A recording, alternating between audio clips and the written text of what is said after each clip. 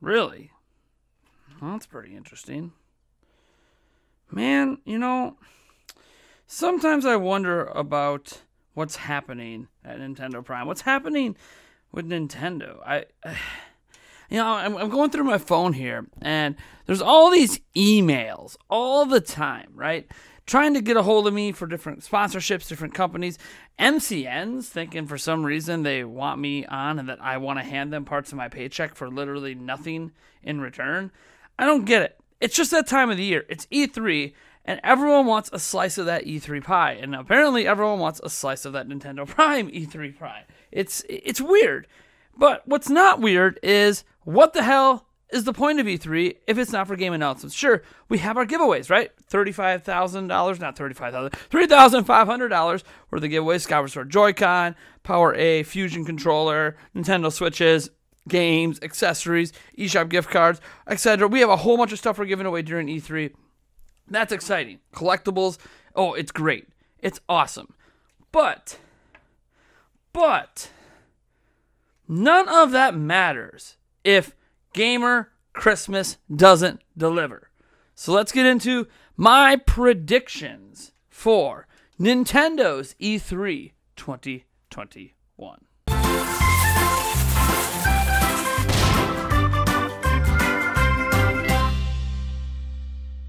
All right, so this list I feel is a little bit safe. However, this list is also one that I actually believe is possible. Now, Nintendo doesn't typically have hundreds and thousands of stuff they unveil at E3. Usually, if you look at the history, it's about 3, 4, sometimes 5 things, with like 3 of them being big new surprises. But this list is a little bit more jam-packed because we don't actually know really anything that's coming after Skyward Sword HD factually with release dates. Splatoon 3 next year, Shin Megami Tensei 5 sometime this year, don't know when. We have no idea when Breath of the Wild 2 is coming, or Metro Prime 4, or Bayonetta 3. There's just a lot of unknowns with the release slate of games after Skyward Sword on July 16th. So we have Miitopia coming up. We just got new Pokemon Snap. We have Mario Golf Super Rush next month. What can we expect Nintendo to actually talk about at E3? What kind of show is Nintendo even going to put on? Let's start with the kind of show Nintendo is going to put on. Nintendo isn't going to shy away from what they've always done during E3, at least for the last 4 or 5 years. And that has been, hey, we're going to have our digital showcase, right? Our kind of Nintendo Direct style, but beefed up, higher presentation value, likely a little bit of comedy involved, Doug Bowser making some sort of Bowser-related joke or something like that. There'll be something going on like that. Nintendo's going to deliver the goods in a traditional Nintendo digital event kind of way. But what happens with Nintendo Treehouse? Because Treehouse typically streams pretty much the entire time the E3 show floor is open, right? From opening to close, they essentially are streaming a bunch of game developers, a bunch of gameplay. What's happening with that? I think Nintendo is still going to do Nintendo Treehouse.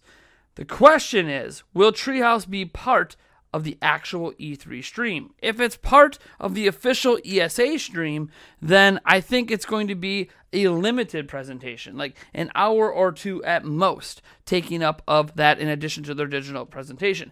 If it's on their own, it's going to make us covering E3 a bit more complicated because Nintendo's going to be conflicting Nintendo Treehouse coverage with the rest of the ongoings at E3. So I think it's highly likely that Nintendo's going to have a condensed Nintendo Treehouse. Instead of having 4 days of streams for Nintendo Treehouse, there's going to be like a 4-hour window stream for Nintendo Treehouse. And I think Nintendo is hoping to acquire about half a day from the ESA to do their stuff. Now, let's get into this and deep dive into what I actually expect Nintendo to show, whether it be during the digital event, whether it's at the actual Nintendo Treehouse portion, which I think will be cut back this year, but still jam-packed and worthwhile.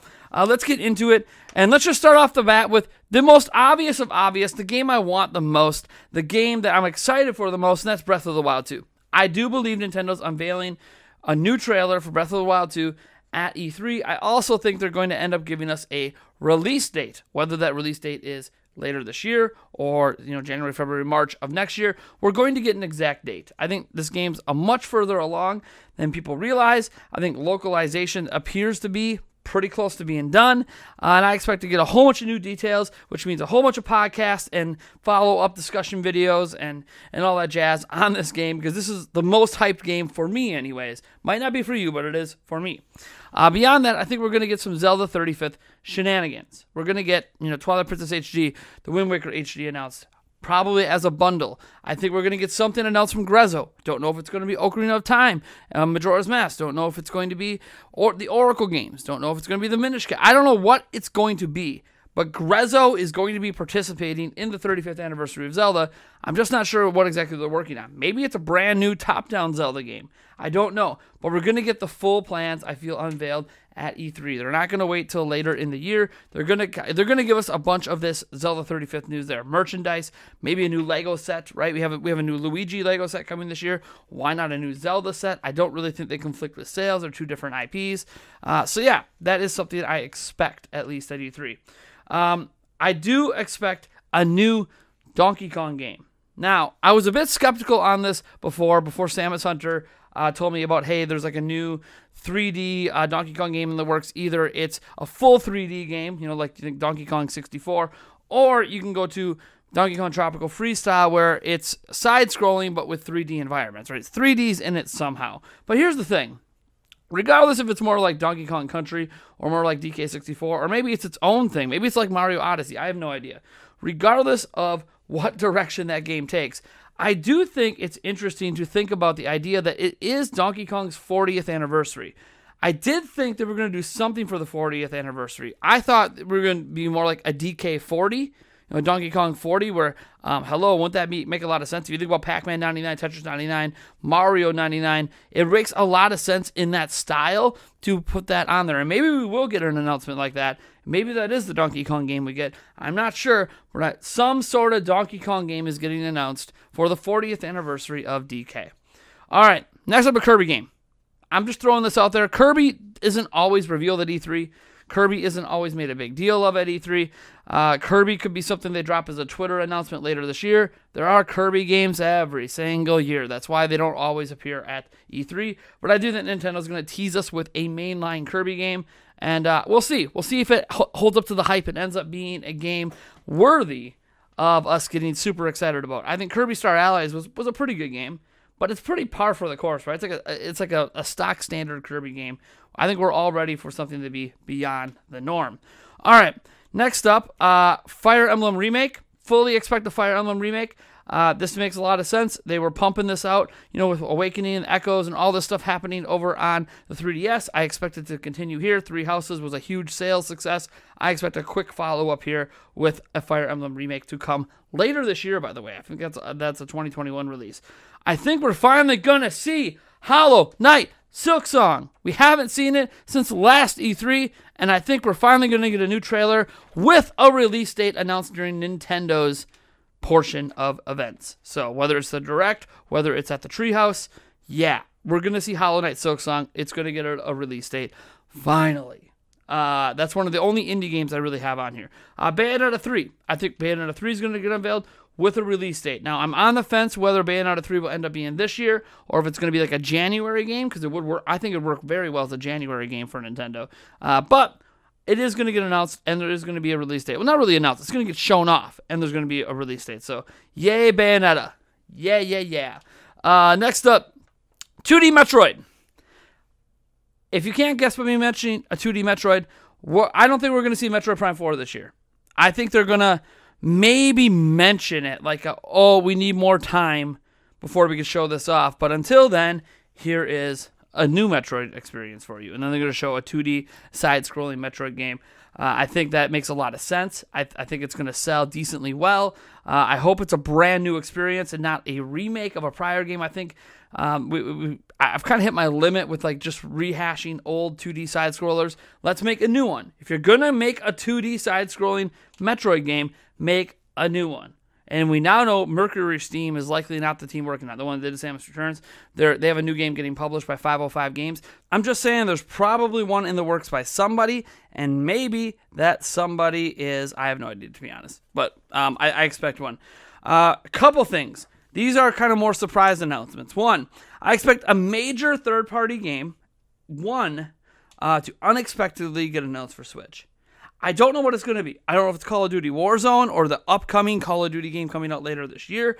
I don't know if it's, at this point, would it be shocking if Grand Theft Auto 5 was announced? Grand Theft Auto 5 is clearly a game that could run on Switch. It's been able to run on Switch since day one, and we still don't have it. So I don't know if that's the game. There's going to be some sort of surprise game we don't expect. Think back on the Doom 2016 announcement, or the Wolfenstein announcement, or the Civilization 6 announcement. Think along the lines of a major third-party game that you just would never even think is possible on Switch coming to Switch, and I mean natively on Switch. I also think we're going to see 2 other major third-party games announced, like Hitman 3, as streaming games coming to Switch. So I don't think streaming games is going away. I think it's going to expand. I think we're going to see 2 more major third-party games announced for strictly streaming. But I do think we're going to get one new native game that people didn't think was possible on Switch, especially since we're in this whole new era, the new generation, I guess, as they say. Next up, I do think we're going to see, this is one of the surprise reveals from Nintendo. Remember when Shuntaro Furukawa was talking about how they're dedicated not just to updating old games, which we might get some DLC updates for old games. I don't have that in my predictions, but I think that might be a safe bet to say something's getting DLC, right? Yeah.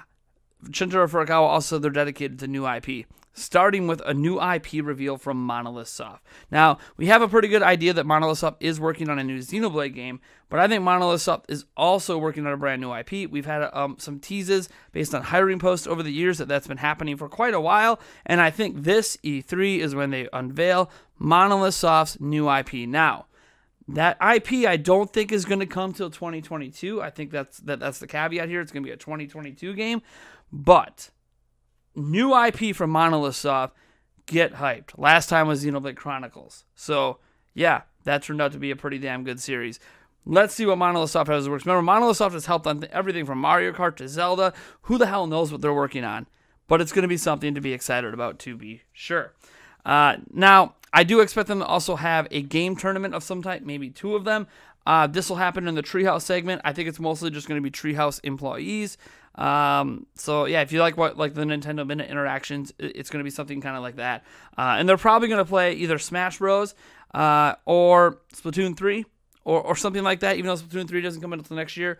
It could be something else. Maybe they end up playing some Mario Kart if they announce new DLC for Mario Kart. What I find is interesting as well is I do think they are going to reveal a Smash character at E3, just one. Remember, there's 2 left, right? We got 2 left on what is supposed to be the final Fighters Pass. We'll see. Maybe there will be another Fighters Pass, but as far as we're aware, Sakurai and everyone else has essentially said this is it. Last Fighter Pass. So I do think we're going to get an announcement on a character. You might want to know my predictions for what that character is. I have no idea. For now, I'll just go with Crash Bandicoot.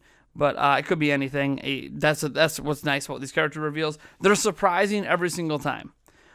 Even if it's like, oh no, it's another Fire Emblem character. Did you really think they were going to add another Fire Emblem character? That would still be a surprise, even if it's a bad one for some people. So yeah, I think we're going to get a Smash character reveal as well. So there's that. Things not to expect. I got 2 major things I don't want you to expect to see at E3. Metroid Prime 4. Let's set our expectations at 0. If we end up seeing the game, awesome. But let's not expect it. Remember, this game rebooted development like 2 years ago, and then a pandemic happened, right? Beginning of 2019, development is rebooted. End of 2019, we're in a pandemic. So let's be realistic here. That half the game's development at Retro Studios happened during a pandemic. It's not coming this year, guys. If we're lucky, it'll come next year. If we're, more realistic, it's probably coming 2023. So, it sucks that we have to wait so long, but I don't think we should expect Metroid Prime 4. That's why we're going to get 2D Metroid this year. As for Metroid Prime Trilogy HD, they're still going to be holding on to that, I feel, until they're ready to show Metroid Prime 4. So think 2022, potentially, for Metroid Prime Trilogy HD. All right, another thing you should not expect. You heard me not put this in there. Switch Pro reveal. Stop it. Just stop it. Do you think they're releasing Switch Pro in August? I'm asking you. Look at Nintendo's history of announcing revisions and releases. Switch Lite announced, what is it, September or something, released at the end of October. Look at the Nintendo 3DS. When they announced it, they released it 2 months later. Do you think they're going to announce a Switch Pro at E3 that could kill momentum of the current Switch sales and then not have it come out till October or November at the earliest? Like, really? You think they're going to kill Switch sales for 5 months? No. They're not idiots. They're not dumb. They're going to announce the Switch Pro very close to when they're going to release it, like within a month or 2 at most. So don't expect Switch Pro to be talked about. So no, I've had a number of people message me, oh, Nate, you're going to be disappointed when Switch Pro isn't shown. No, I'm not, because I don't expect it. If it is shown, I will be shocked. But don't expect it. Nintendo they're not dumb. They're marketing wizards. They are peaking right now with Switch. The Switch sales are going like this. They're going to want to keep the sales going like that. They're not going to want to announce a system that's going to make it go like this. Boom, hit a wall, go down, and then the Pro comes out and it shoots back up. They would rather it just keep going up. Announce the Pro.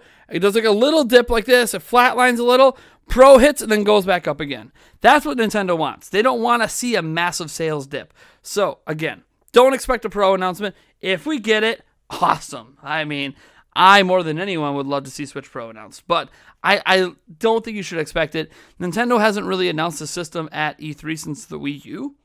If you think back, the new Nintendo 3DS stuff wasn't announced there. Obviously, Switch wasn't announced there. Switch Lite wasn't announced at E3. Think about this logically. Nintendo hasn't been using E3 to announce platforms since, 2010? 2011, I think, actually, was when they announced the Wii U was 2011, before Skyward Sword came out. You saw what announcing the Wii U in 2011 did to the Wii sales and did to Skyward Sword. Yeah, Nintendo's not going to do that. You're going to wait. And it's not going to be a next-gen platform, so it's not going to have that sort of impact. I'm just saying they're going to wait. And that's it. That's my sort of safe, but I think also kind of ambitious, because there's a lot. I mean, think about that. A new IP from Monolith Soft, Breath of the Wild 2, Zelda 35th Shenanigans, a DK game, a Kirby game, Fire Emblem Remake, Bayonetta 3, 2D Metroid, a major third-party game. Hello, this is like a really, really jam-packed E3. Like, this list might seem small, but it's packed. And there's a lot of rumors backing some of this stuff up as well. We'll see if those rumors are correct. But I also kind of sort of think my predictions are right. There's a couple things I threw in there as well that weren't part of the rumors. So we'll see what happens. Thank you guys so much for tuning in. I am Nathaniel Robo-Jans from Nintendo Prime. Man, I really hope you guys join us for our E3 coverage. So much going on. Today I'm ordering more and more items for the giveaway. I got the Skyward Sword Joy-Cons taken care of, and I got a couple other things taken care of as well. This giveaway is just growing and growing and growing. And thank you guys so much for your support, for subscribing, for liking, for popping on the live streams just to say hi. I appreciate all of you, and I'll catch you in the next video. Oh yeah, P.S. We'll be live streaming again tonight at 8 or 8:30 p.m. Somewhere in that time schedule. We're trying to keep it consistent.